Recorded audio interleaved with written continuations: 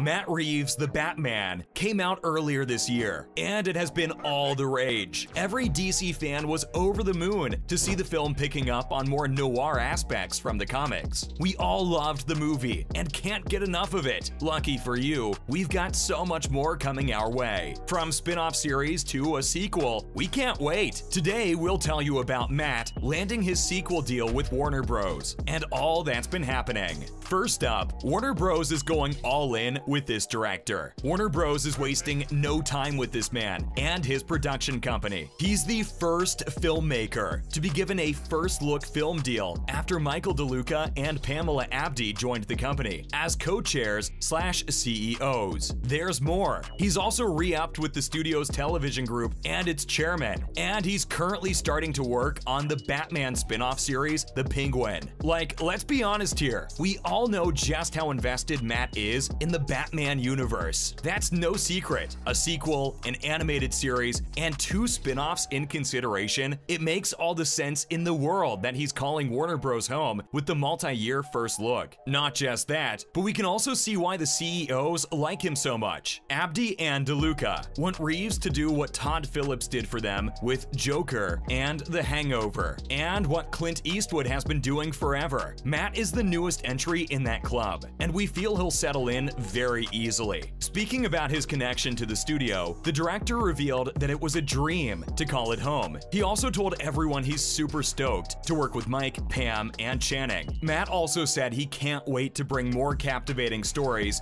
to the big and the small screens. Same here, Reeves. Same here. Coming up, what are the terms of this deal? So, what does this deal entail? What does it mean for future films? And how is it affecting fans? We're sure your minds are buzzing with all kinds of questions right now. Well, don't worry, because we've got all your answers right here. Let's see what the deal carries. Under the terms of the film deal, a bunch of Warner Bros. Picture Group's production divisions will have first look rights to Matt's work as a writer, director, or producer. Or, who knows, all 3. These divisions obviously include Warner Bros. Pictures, but it's got other names like New Line Cinema, Warner Animation Group, and DC-based films. As part of the new deal, the director is also looking for a new senior-level executive right now. Why? He needs someone to run the new film deal for 6th and Idaho. We hope that the search is going well. As for Dylan Clark, Matt's production partner on the Planet of the Apes trilogy and The Batman, he's still back for the sequel, but at the same time, Clark will run his own production label, independent of Reeves. Oh, and as for where Matt's gonna work, it turns out he won't be taking an office space on the Warner Bros. Lot. Instead, the director plans on staying in 6th and Idaho's current headquarters. We thought he'd be excited to have the former, but we're sure he has his reasons for staying. Next, new Batman projects are on the way, and we have all hands on deck. This deal comes at a fresh point for the new Batman universe, where production has started for the Penguins spin-off series. Colin Farrell is ready to reprise his role as Oswald Cobblepot for the new HBO Max show. The spin-off is expected to start filming in early 2023. Colin told ET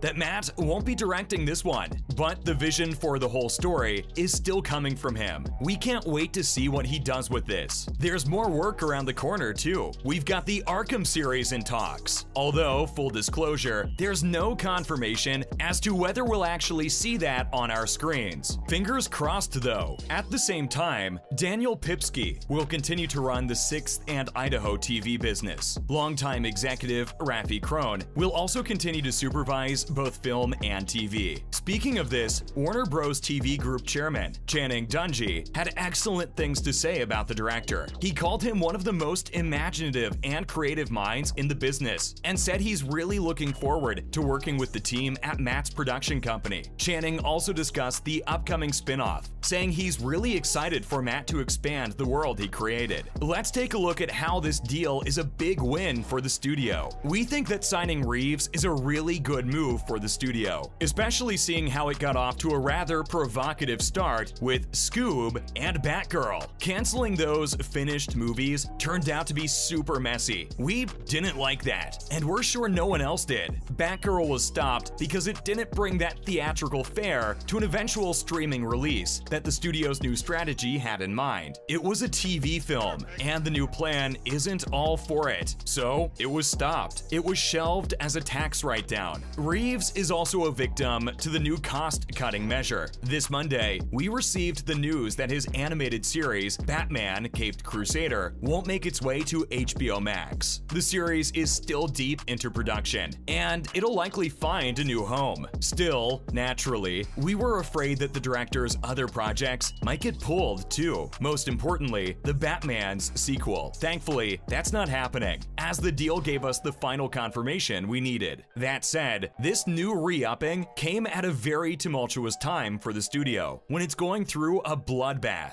Signing this director is a good move, because it will restore fans' confidence in the studio after all that's happened recently. The Batman generated a lot of hype and applause. Any deal involving it will be loved by everyone, so we can also see why the studio's investing in it so much. This franchise fits exactly their new strategy of theater hype and then streaming. A box office of $770.8 million is no joke, and it's a number the studio hasn't seen in a long time. You can hear it from one of the CEOs himself. Luca says that having Matt and allowing him to work on more Batman projects and his new originals is very important for them, and we can tell why. Moving on, Luca and Abdy say this deal shows a new direction for Warner Bros. Warner Bros. Wants to return to the image it had in the days of its prime. The studio wants to go back to being the filmmaker-friendly lot that it once was, and we can see how the new CEOs are working to make it happen. Speaking to Deadline, Luca said that this deal would represent a cornerstone for what they want to do with all filmmakers at the studio. They want to create a filmmaker-friendly environment that helps these creative minds excel in their work and continue to be part of the Warner family. He continued talking about the tradition of Warner's being home for filmmakers, and there are great examples of this in front of us. We can never forget Clint Eastwood and his work with the studio. Well, it seems like now they want to continue that tradition, especially with their successful projects like The Batman. It's definitely a great business strategy for them, but it's also a crucial step towards making the studio a more exciting place for writers and directors to work. We really hope this goes well. Plus, the CEO had nothing but excellent words for Reeves, saying that they're ready to support him in whatever he wants to do,